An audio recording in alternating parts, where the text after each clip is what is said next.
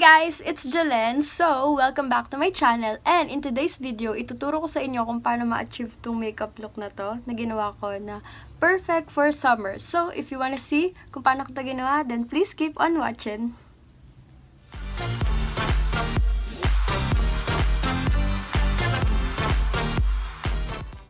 So first, syempre, kailangan muna natin mag-skincare before applying makeup. And tapos na ako mag-tone ng face, mag-moisturize na lang ako. And ang ginagamit ko is this Nature Republic na Soothing and Moisture Aloe Vera Soothing Gel Mist. And gustong-gusto ko lang to kasi sobrang nakaka-refresh talaga siya sa face. And kahit wala akong makeup, pag halimbawa gusto ko lang na ma-refresh yung mukha ko, ginagamit ko to kasi maganda nga siya. Kasi yung gel talaga na pinapahit sa mukha ko, parang nadadamihan kasi minsan yung lagay ko, dito parang okay lang. So, hayaan lang muna natin siyang mag-set and I will be back. So, ayan, feeling ko okay na yung mukha ko, mukhang nag-set na yung mist. So, ang gagamitin ko is this Etude House Face Blur with SPF 33 PA++. So, ito siya. Ang ginagawa niya is na-smooth niya yung skin, tapos na-hide niya yung pores, and natotone up yung face niya. So, halimbawa, mayroon kayong mga discoloration sa mukha, kahit papano na na-even out niya yung skin tone.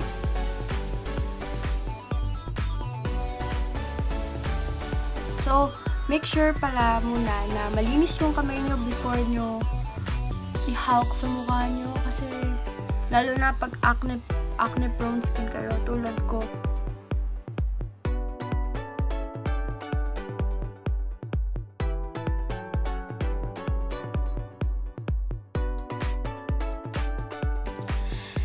So since napakadami kong tagyawat, kung nakikita nyo naman, ang daming malas sa mukha ko ngayon, gagamit ako ng concealer, pero yun na, concealer lang yung gagamitin ko, hindi na ako magpa-foundation or BB cream kasi gusto ko nga lightweight lang and ayoko na masyadong makapal na makeup ngayon kasi mainit, huhulas lang, sayang lang. So ito yung ginagamit ko, Maybelline New York na shade niya is number 25 medium moyen. So yun siya. Ang kagawin ko lang is dun lang sa may mga areas na gusto kong takpan, tulad niyan.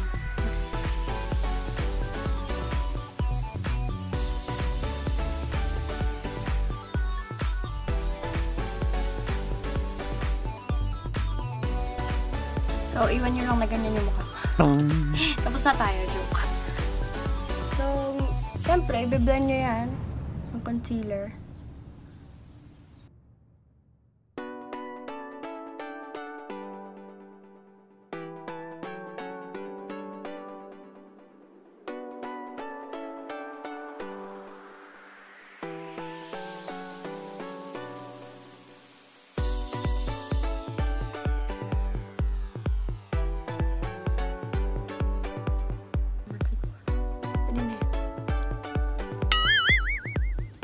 So, next naman is maglalagay muna ako ng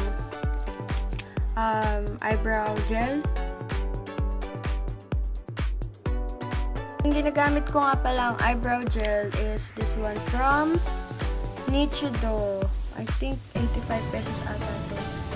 And maglalagay na rin ako ng mascara and I am using this Maybelline HyperCurl Volume Express Mascara. Waterproof to, so perfect talaga siya for summer.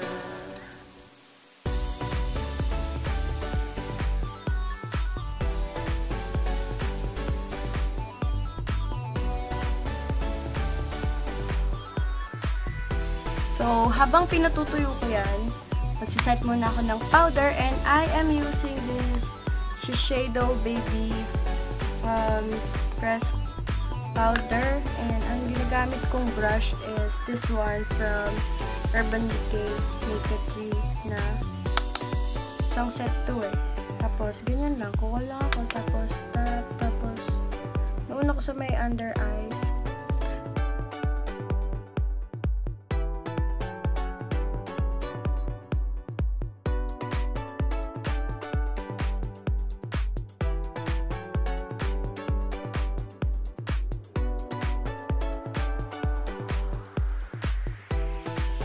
So, after ko mag-powder, ang ginagawa ko is nagbablush ako.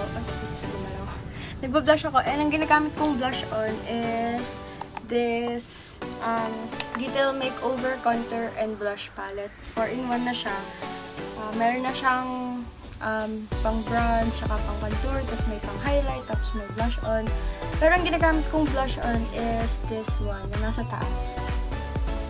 Tapos, ganyan mo lang siya, isaw-saw mo lang, tapos itap mo kasi sobrang pigmented nito, as in, napakakapal niya.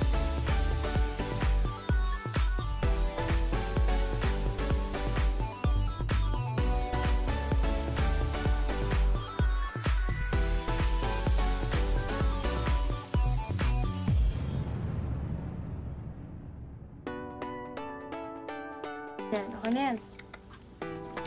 So, after nyan, mag-lipstick muna ako. And I am using this Paris Ink Velvet. Alam ko ang shade nito, Keila Deep Rose, if I'm not mistaken. Sobrang dry kasi nung lips ko ngayon. And yung lip tint, hindi siya bagay for dry lips. Parang lalo siyang mas nagiging dry.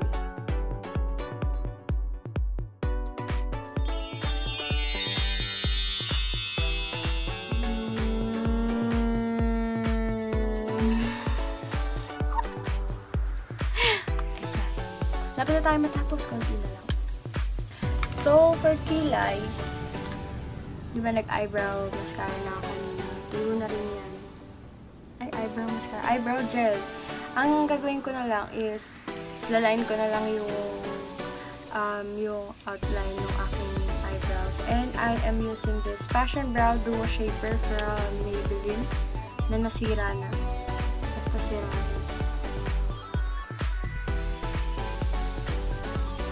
Lagi niyong tatandaan na hindi talaga magkapantay yung kilay.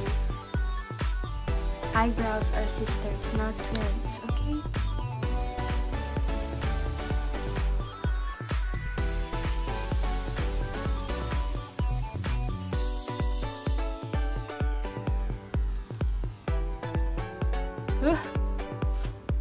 Napakainit, Diyos ko.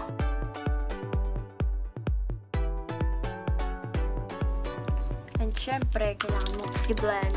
And I am using this Marionade na N38. Tapos yung spoolie lang yung gamitin natin. So,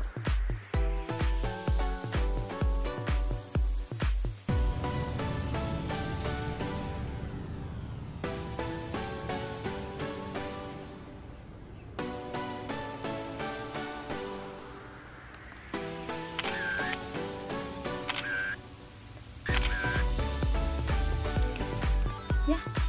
Ito na yung final look natin ng ating makeup tutorial ngayon. And, yan. Sobrang simple lang and sobrang dali lang niyang gawin. Hindi na ako nag-highlight or kahit ano pa.